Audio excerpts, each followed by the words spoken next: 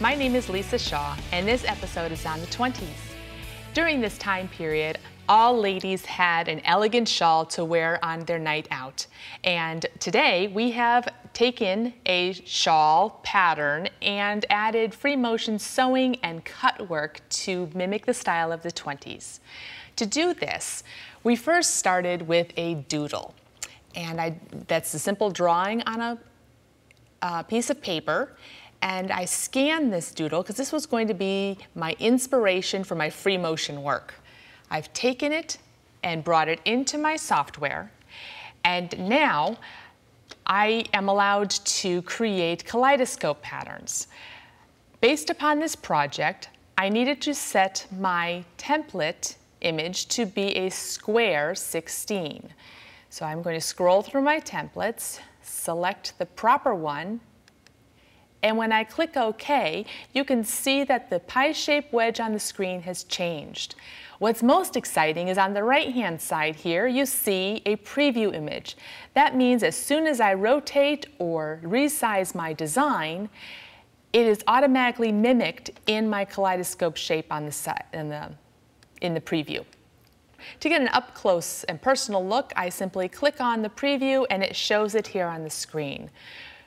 If I'm satisfied with this, I can print this as a poster size. What that means is that I can choose to print on my regular standard printer a 22-inch page. So that's going to be tiled 3 by 3 and approximately 22 inches, and that's going to allow me to create shapes that are going to fit on the back of my shawl design.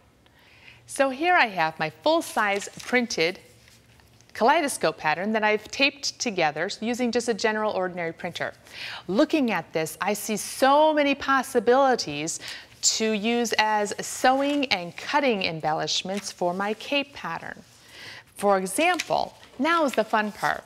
I get to take out specific elements and place them inside my cut areas to create a pleasing design. How much fun is this? Once I've created my entire layout, I'm going to scan or bring into my cloud-based software that comes with this machine that we're going to use to cut and draw our shapes. And this software allows me to set which lines I'm going to stitch on and which lines I'm going to cut. So now I'm going to save my files to a USB stick and put them directly into my machine. I can choose my pattern, select Save Data, and select my USB stick, and it automatically will bring in the design, the cut file, and the draw file combined into one. So now we need to prepare our fabric for our cutting and stitching.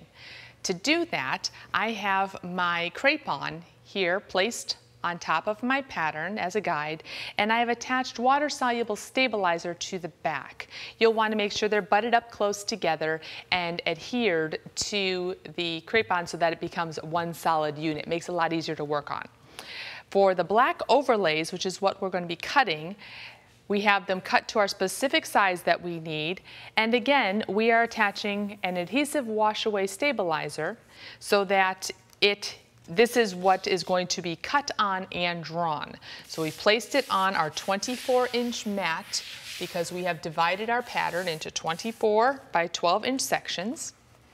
I have my design loaded into my cutting machine, and I need to get ready to load my mat.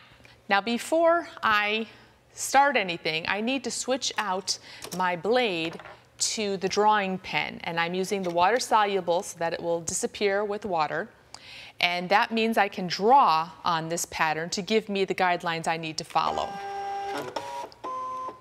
So once I load my mat, I'm going to hit draw and start, and the machine will draw my drawing lines, my stitching lines right on the wash-away stabilizer.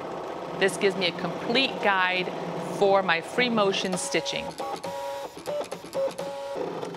So as you can see, we're about finished drawing our lines. So now we're going to keep the mat loaded in the machine and select to choose to cut the cut file that coordinates with this design.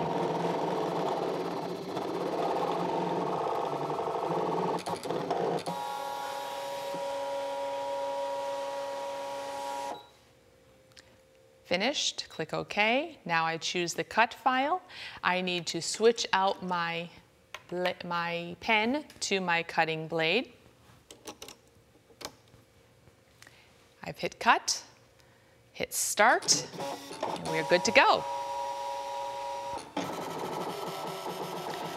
Now while this is cutting, I have one already finished here, and you can see that my lines are drawn on my fabric, and I can simply remove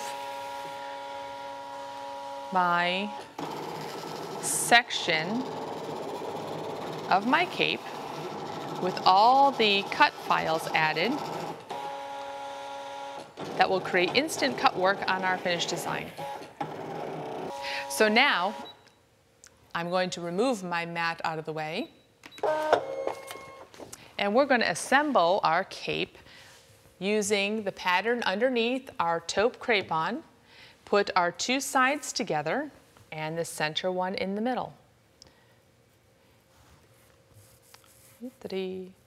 Follow the lines drawn right on the paper, and they match perfectly for what we've planned.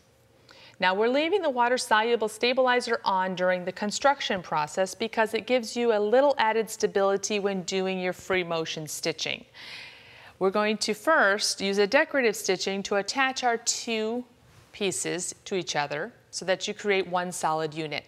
One tip that you may find useful, because this is quite shifty material, is to use a spray adhesive that's temporary that will hold all the layers sandwiched together and give you a more cohesive unit that makes it easier for your free motion stitching. Now we're ready to go to the machine and sew our free motion running stitches following our swirls and our small zigzag stitches to seal our cut work edges that we've created. Now, it's always a good idea to practice on a smaller version before jumping right into your finished version. So I have created a mini sandwich that had my lines drawn on it, and I'm going to show you how I did the free motion stitching along the swirls. We also did stitching a small zigzag around the cut work edges, but I have my free motion foot attached, and that is how I'm going to do my swirls. The best way I found to start at the base of one of them and take a few stitches to lock our stitch in place, and then simply move the fabric to the side. You don't have to go in one direction because free motion lets you go in any direction that you'd like to, and follow the main spine all the way around first, because we're going to make two passes. Now, one thing to remember is that this design is extremely forgiving.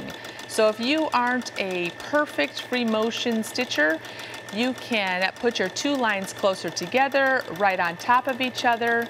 Just remember, when you come up to an intersection, you move and do that intersection and come back so that you are actually making two lines of stitching.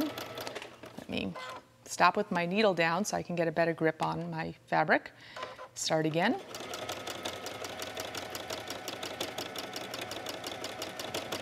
Follow my line and make two rows of stitching all the way through. And that's how simple we can do our free motion stitching on this fun little project. So now, once you've gotten your practice and you've started your entire big project, this is what you can create. All of this gold thread has 2, 3, and 4 stitches going around, all in free motion.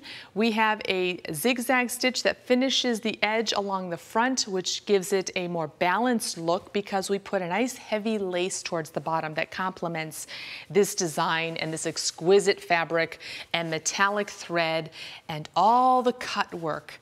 The sheer fabric allows the sparkle of the taupe to shine right through, and the gold thread just is a complete sparkle without going over the top. Isn't this a lovely cape to be worn over your little black dress for a fancy event in your future?